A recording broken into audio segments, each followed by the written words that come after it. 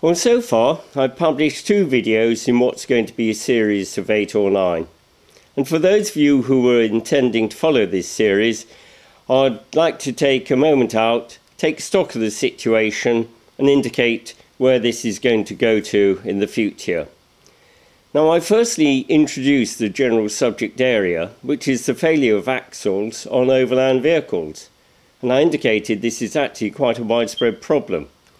I also did a very brief introduction to the area of fatigue and fracture. And what I want to do is to use this knowledge to gain a good understanding about what's actually happening in practice. Now, if this was a well-funded study, there would be a 2-pronged approach. The first one would be an analytical approach. We build a simulation model and we would do various studies, run off results, and see how the predictions compare with what actually happened in practice. And this can be very illuminating. The simulation model would include a stress analysis model, and particularly for the case of fatigue, we'd need to build a loading history or a loading spectrum. And this can be very time-consuming.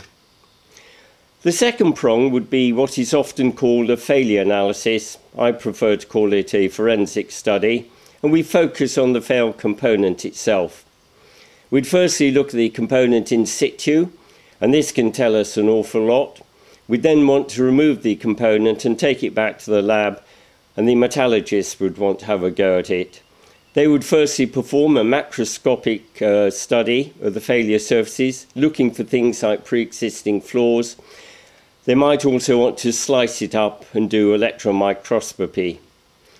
You would also want to find out what you can about the material properties, and if there's sufficient material available, you'd want to run some property tests. Often, however, the quantity of actual material available is greatly reduced and the tests have to be modified accordingly. Finally, we'd want to look at all relevant surrounding data, things like the manufacturing record and the service history. And by a combination of these approaches, we can build up a very complete picture about what actually happened and why the failure occurred. Now, looking ahead to the remaining videos in this series, I'm going to take elements of the 2 aforementioned approaches. So firstly, I'll do an analytical study. I'll build a simulation model to look at the fatigue life of the casing of the rear axle of a 4x4. And this could, for example, be the Isuzu D-Max, which had the failure on the Canning stop route. And having built and tested this model, I'll then do what's called a parametric study. And in this, you keep all of the parameters constant, apart from one, which you vary. So I might, for example, look at the effect of adding, say, wider tyres and wheel spacers on the fatigue life of the axle. I'm also going to look at 2 or 3 of the published failures on the internet. I wouldn't dare call it a forensic study because I just don't have the evidence to hand. I've only got the photos which are on the internet and sometimes the owner's comments to support them. But I have to say, it's absolutely amazing what you can deduce just using the evidence in front of your eyes. And I'm going to pull all of these findings together and give you my take on the reasons why these axles are failing. And importantly, I'll give you my recommendation about what to do to reduce the risk of future failures.